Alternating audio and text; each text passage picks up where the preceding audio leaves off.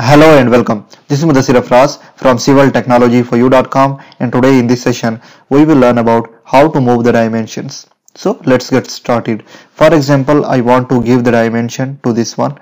For that I will go into the layer panel and I want to change this layer into dimension. Okay, so this is the dimension layer DIM1. Okay, I will select this one. Now it is just current dimension. Okay, so I want to just give a dimension to this line and I will just enter a command of del.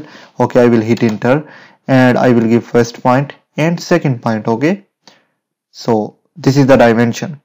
Now again, if I want to just give the dimension from this point to this point under this dimension, so there is no enough space to do so.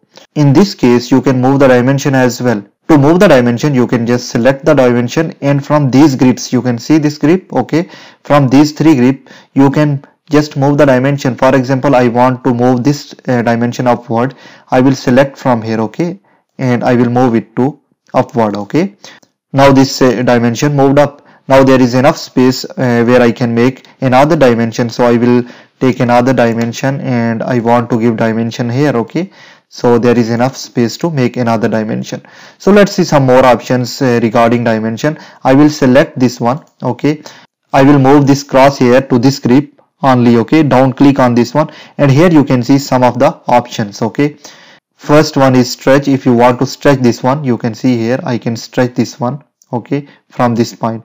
Okay, now let's see another one, that is move with dimension line. Okay, move this text with dimension line. So I can move this with dimension line. I will select this one. Okay, now dimension line is just going to move. Now let's see another option, that is move text only. If you want to just move text only, okay, you can use this option. I will select this one. Now I can move this text as well. Okay, now again I will just check what are the other options. Okay, move with leader. Okay, it will create a leader as well. For example, I want to create a leader. Okay, from this point. So this is the leader. Okay, and we will see in detail about leader in next lessons. Now the next option is above the dimension line. I will select this one. Now you can see these texts are above the dimension line. So what will be the next? Center vertically. Okay, now I will select this one. You can see these texts are just centered. Okay, then again let's check the last option maybe. Okay, that is reset text position. Okay, on its original position. So this is the original position. This is how you can just make modification in dimension. Let's see this grip. Okay, I will just move my pointer here. Okay, now there are some options. You can see here is the first option, that is stretch. Okay, as I told you before, what is stretch. Next option here is stretch dimension group. If there are a group of dimension, you can stretch all of those. Okay, I will select this one. You can see these two dimensions are going to move.